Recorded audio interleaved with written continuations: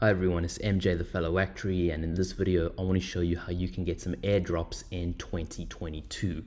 And the reason for this is because in 2021 I made over $200,000 in airdrops, and I want to share with you how you too can get in of this.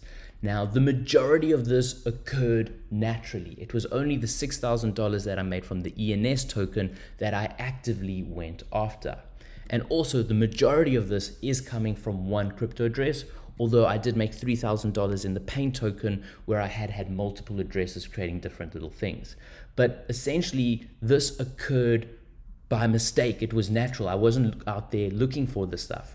Whereas now in 2022, I'm like, if I made $200,000 by not being conscious of it, how much more can we make by actively seeking these things in the new year? So what I want to do is I want to share my journey, and I'm going to be doing a lot of the updates on Twitter, so feel free to follow me at Bayman1991. Bayman is my middle name. Full name's Michael Bayman Jordan. 1991 is the year I was born. And essentially there are two main methods to get airdrops. The one is by completing microtransactions on decentralized applications, and the other one is by holding specific NFTs. So let's jump into this video. What is an airdrop? Well, when a Web3 application becomes decentralized, it will create a governance token. Now, a large percentage of the token will be airdropped or distributed to either existing users, and this is why we want to complete microtransactions on dApps, or to potential users, and normally they identify them as people holding specific NFTs. Now, why do applications do this? Well, I mean, from a weird way, it's almost as if things have value only if other people perceive them to have value, and the way to get that is by giving it out to a whole bunch of people.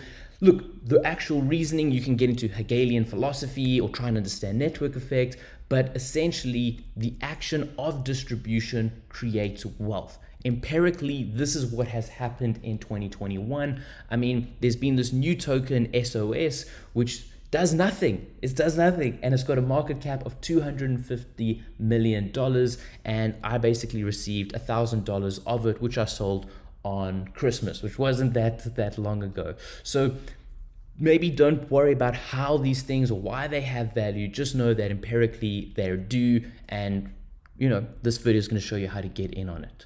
So in a nutshell, what an airdrop is, it's a distribution of a governance token to existing and potential users. You can think of these tokens as equity share because it's going to give you some sort of governance power. One token equals one vote. Maybe that's why there's utility. That's why these things have value, because people want power in order to control online organizations. But you can also think of them as loyalty rewards. So they're going to say to the people who are using their application, especially in the beginning days, thank you so much. Here is a reward for being so loyal.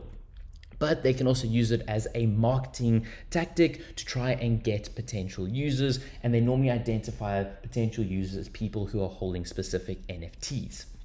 But airdrops are also a currency. You can buy, you can sell, you can trade with it, and it's essentially a form of money in its own right. Look, they can also be used for liquidity mining, but maybe that's a topic that I should save for another video. But it is another way to earn an additional, sometimes they refer to it as yield farming, but like I said, that's maybe a topic for another video. Let's maybe do a very quick case study. There were these art NFTs, essentially super rare. It's this online gallery. They create 1 billion tokens. They give 150 million to existing users who had purchased an NFT from their site. From this, I got 175,000 tokens as an existing user. Because remember, we made those videos last year of me buying and selling a whole bunch of these little things. And the token starts trading between $1 to $3. That means the team, the investors, the treasury, or the people who hold the rest of it have got a new asset of $700 million. So it's like, why are they giving out free money? Well, it's because by giving out free money, they're creating a lot of wealth for themselves. Not only that, but because Super Rare has become so popular, a lot of third parties are using it to base their distribution or their airdrops on it. So I got a further $2,000 from something called the Botto token, simply for holding a Super Rare NFT. And this was a sense, you know, so Super Rare were doing it as a loyalty thing. Botto was doing it as a marketing way to get potential users. I've got another video on my channel where we talk about Botto. It's this AI that generates art, and it's selling for millions and millions of rands. It's quite a fun thing. Now, you could have bought a super rare NFT for $50 at the start of the year. I know that because that's how much I was selling them for at the beginning of the year, where now the floor price of super rare NFTs are between $750 to $1,000.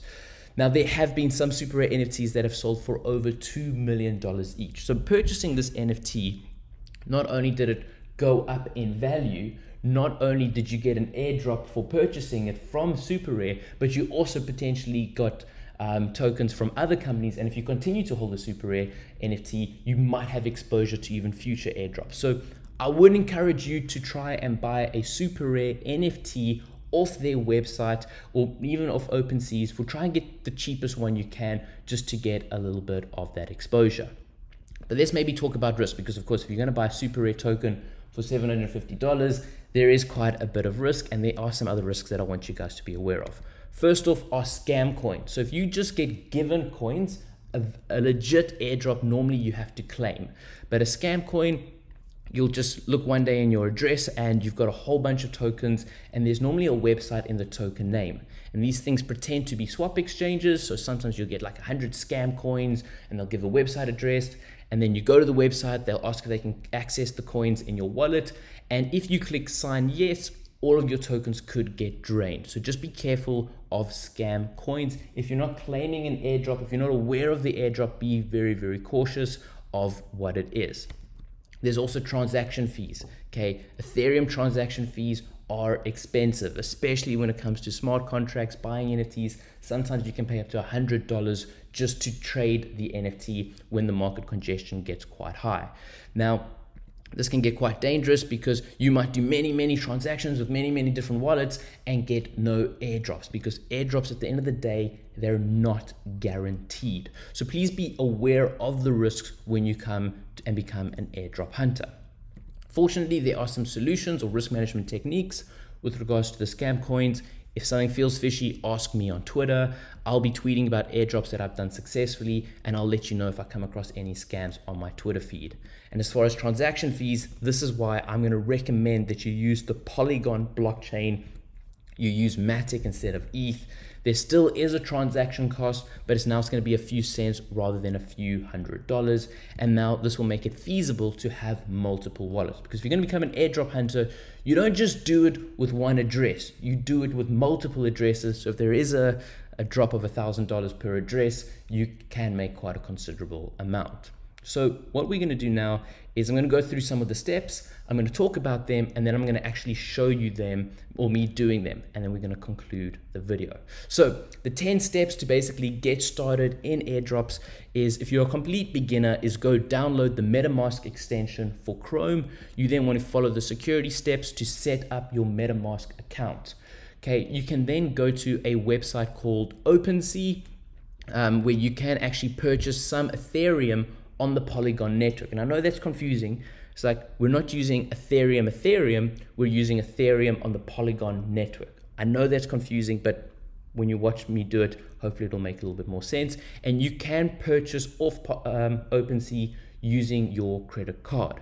You then want to go and purchase an NFT. It can be any NFT. I just went and I made a really cheap one. I made the cheapest one that you could, just for the airdrop hunters. So this NFT is for the airdrop hunters. I'll also maybe take the list of people who buy it, and if I ever create future NFTs or my own coin, I'm going to be airdropping it to this list of people. So this maybe gets it a little bit of a bonus over another super cheap NFT, but essentially you can buy any one. Once you've then purchased that, you then want to go to a website called Zapper.fi and enable the Polygon Network in your MetaMask account. Of course, in the video, I'll show you the actual steps on how to do that.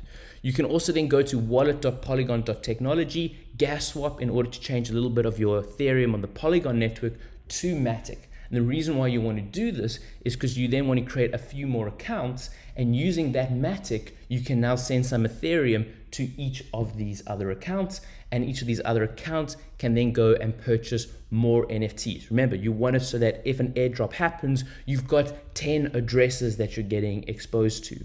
What you then want to do is go back to the Zapper website and complete some of the quests, because I'm going to show you how Zapper itself is very much eligible for an airdrop. It's not guaranteed, but there's a high possibility that Zapper could be doing an airdrop within the next 5 days. So it's worth getting in. And yeah, we're going to jump to the video and then we're going to conclude. But all this stuff will be in the description as well as the links. So guys, best of luck. Okay, so step one will be to download the MetaMask extension.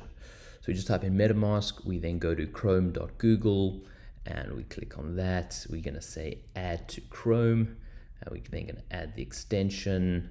Hopefully I'm not going too quickly. Maybe let me just slow down a little bit, but it will download there. MetaMask will then pop up in the top corner, and fantastic. We now have MetaMask, it's a cute little fox. You're going to click get started. We're going to click create a wallet. Then you just want to read that, you click agree, you want to create a new password. For this one, we're just going to call it password 123, password 123. I've read the terms, click OK. Then they're going to have this little seed phrase where they'll explain to you how to do it. You guys can, do this, I think, on your own. Look at the whole seed phase. So let's just click remind me later. And now we have our wallet over here. So once we have our MetaMask account, you'll see that I don't have anything in it. But what we're going to do is we're going to go to OpenSea in order to purchase an NFT. So let's go to OpenSea, the largest NFT marketplace. And what we're going to do is I have created an NFT for this exercise. So let's just go to MJ, the fellow actuary. Let's see if it pops up. MJ, the super fast actuary. That's a crypto kitten that I bought back in the day. I think I have to type it in like this. MJ fellow actuary. There we go. And it'll come to my page over here. And the one I want to talk about is this airdrop one, because you can just see it is the cheapest one. I make a whole bunch of NFTs and have a lot of fun with this whole space. But yeah, we will now click on MJ's airdrop club. We can see there's 20 owners and we've made it really, really cheap. I mean, it's under $2. Now, if you've got crypto, if you've got a way to buy crypto, fantastic, you click buy now. But if you'll look here with my wallet, we don't really have any funding. Fortunately, we can buy with a credit card. So let's click buy with a credit card. Oh, sorry, we first have to connect our little thing here. So we're connecting MetaMask to OpenSea.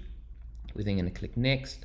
We then click connect, and we're connecting. Feel free to rewatch this video or this segment if you do need some help, but you'll see we have a zero balance. So what we can do is we can either click here, buy with card, or I think even if we were to click here, add funds, we can do it with a credit card. So let's maybe here, go buy with a credit card. And what we're going to do is select the currency that we want to purchase. Now, this is where it gets very, very important. We want to purchase this Ethereum Polygon here. I want to see if you can purchase Matic though. They won't let you purchase Matic. Okay, we will swap because we do need Matic a little bit later. But let's go, we want to get the Ethereum on the Polygon chain. So not that one, Ethereum Polygon. So click that there. And of course, we do not need to buy, gosh, how much is that? 300. Oh, this is the pounds that they're wanting us to buy. We only need like a very, very small amount. Okay, the minimum transaction is 30 pounds. So just go with the minimum. Okay, and you're going to get 0.01. That's more than enough. So just click continue. Then we're going to click next. We're going to click connect again. And then it's going to come to this address, which is our address here. We click continue. Enter an email address to create your MoonPay account. Okay, we have to create a MoonPay account. Okay, so once we've managed to purchase some crypto, we're going to go to our wallet. We're going to click refresh funds, and we might just have to sign another little transaction over here. And then hopefully we're going to see some Polygon money. which is not popping up. Oh no, wait, there it is. There it is. Okay, so our money has come through. Like I say, quite a lot of the times you need to sign transactions, and that's not going to cost you any transaction fees. It's just signing on your MetaMask account. So now that we've got some ETH on the Polygon network, and we'll note because it's purple, we can come here and we can purchase this one now with the buy now button. So you always want to just see this is an unreviewed collection, of course, because I only created it yesterday. Already got 25 sales. A lot of that is being, well, about 6 or 7 of that is with my own accounts, just purchasing it to get exposure to airdrops in the future. But also I shared it on Twitter and on some WhatsApp groups, and people have already purchased it as well. So we'll click confirm. Then you have to click unlock. This is something that you only need to really do in the first time. And then we're going to sign the message, and we should be able now to have purchased this NFT. So if we click sign,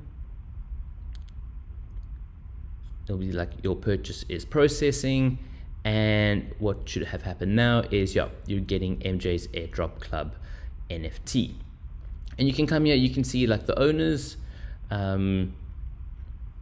yeah, you can see all the different people who have purchased it. I mean, you can come and click on them and check out all the other stuff that they have got going on as well. But we're getting distracted. So let's come back to our profile. And if we're gonna look on our profile, we now have got this NFT. Now, why this is important is because there was this website here called the OpenDAO, SOS, and this just gave tokens to people who had purchased on OpenSea. So if you had purchased on OpenSea, you would then be able to get this airdrop. This is something that I managed to get, and here you can see 50% airdrop to OpenSea users. I got $1,000 simply for having a transaction on OpenSea. It's not the only one. There's been other tokens, also Paint as well, rewarded people for having a transaction on OpenSea. So that's the reason why you want to purchase it. Now, the next thing you want to do is you want to find a Matic faucet. Okay, so now let's try and find a Matic faucet. Okay, I was editing this video and I realized that I was going on for way too long. So what we're gonna do is, or what you're seeing now is actually gonna be the second video. So in the second video, I'm gonna explain how you can turn your Ethereum on the Polygon into Matic and how you can start getting some other airdrops exposure. But I thought, let's just do one step at a time. So for the first video, what we've done is we've shown you how to start up MetaMask, how to buy some Polygon Ethereum, and how to get your very first NFT.